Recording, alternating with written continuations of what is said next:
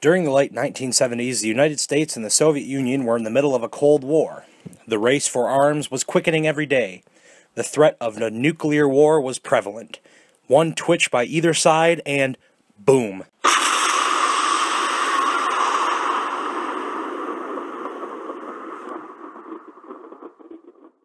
Then, as the new decade approached, one man sought to end this war of threats and hostilities, not by force, rather by economic policies. Little did his opposition know they would be the makers of their own imminent doom. Aided by economic policies put into place by Ronald Reagan, the fall of the Soviet Union was sped up drastically. Ronald Wilson Reagan was born on February 6, 1911 in Tampico, Illinois, to John Edward Reagan and Nellie Wilson Reagan. During his early childhood, his family moved from town to town until they found a permanent home in Dixon, Illinois. There, Jack Reagan opened a shoe store. Ronald graduated from Dixon High School in 1928. While at Dixon High, Reagan was an athlete, student body president, and even performed in school drama productions. Reagan was enrolled at Eureka College on an athletic scholarship. He played football, was captain of the swim team, and ran track. Along with this busy schedule, he also was student council president and acted in school dramas, all while majoring in economics and sociology. Fresh out of college, Reagan signed a 7-year contract with Warner Brothers. He appeared in more than 50 movies in the following 30 years. As Reagan's career began to hit its peak in 1954, he landed a job as the host of a television drama series called the General Electric Theater. This is where his political views began to shift from liberal to conservative. He started to lead pro-business discussions and spoke out against excessive government regulations and wasteful spending. Reagan gained the public's attention in 1964 when he gave a speech endorsing Barry Goldwater, the Republican presidential candidate. 2 years later, Reagan ran for the position of governor of California. He beat his opponent, Edmund Brown, by almost 1 million votes. He would serve 2 terms in this position. Reagan had tried to make the bid for the Republican presidential nomination in 1968 and 1976, but his attempts were unsuccessful. Then in 1980, he finally got the nod. In the general election that year, he defeated Jimmy Carter, the Democrat candidate. Reagan won the Electoral College 489 votes to 49 votes. Reagan's opposition was a man named Mikhail Gorbachev, the chairman of the Soviet Union. Gorbachev was the son of Russian peasants. He was born in the Stavropol territory in southwestern Russia. In 1964, he joined the Young Communist League, or the Komsomol, and worked a farm owned by the state for the next 4 years. He proved to be a promising member of the League, and in 1952 he entered the law school of Moscow State University and became a member of the Communist Party. The most pressing foreign policy facing Reagan's first term was the Cold War.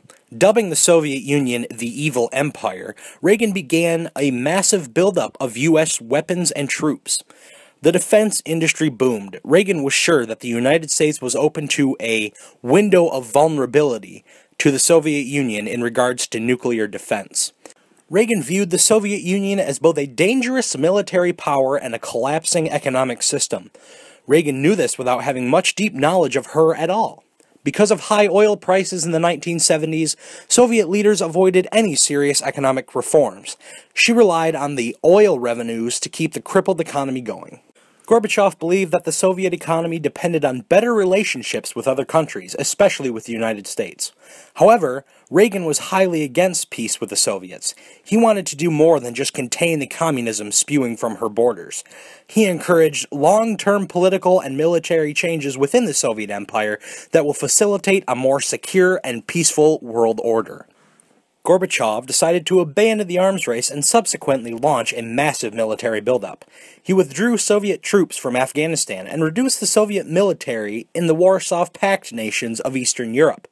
This policy of non-intervention caused countries to break away from the Soviet Union, or as Gorbachev said, crumbled like a dry saltine cracker in just a few months.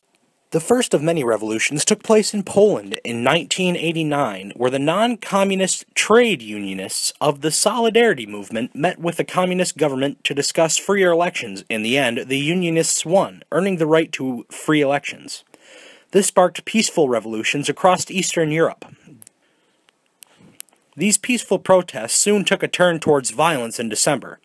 A firing squad executed Romania's communist dictator, Nicolae Ceausescu, and his wife. Soon the Soviet Union's bad economy and Gorbachev's hands-off approach to Soviet satellite territories inspired a series of independence movements. In early December of 1989, the Republic of Belarus, the Russian Federation, and Ukraine all broke away from the USSR and created what was called the Commonwealth of Independent States. A few weeks later, 8 of the 9 remaining republics had joined the Commonwealth. Georgia would follow them in this process 2 years later.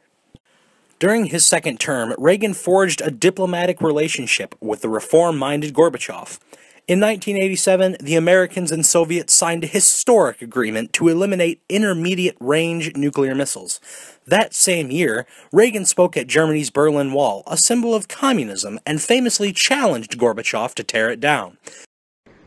Today I say, as long as this gate is closed, as long as this scar of a wall is permitted to stand, it is not the German question alone that remains open, but the question of freedom for all mankind. In the 1950s, Khrushchev predicted, "We will bury you." But in the West today, we see a free world that has achieved a level of prosperity and well-being unprecedented in all human history. In the communist world, we see failure. There is one sign the Soviets can make that would be unmistakable, that would advance dramatically the cause of freedom and peace. General Secretary Gorbachev, if you seek peace, if you seek prosperity for the Soviet Union and Eastern Europe, if you seek liberalization, come here to this gate. Mr. Gorbachev, open this gate.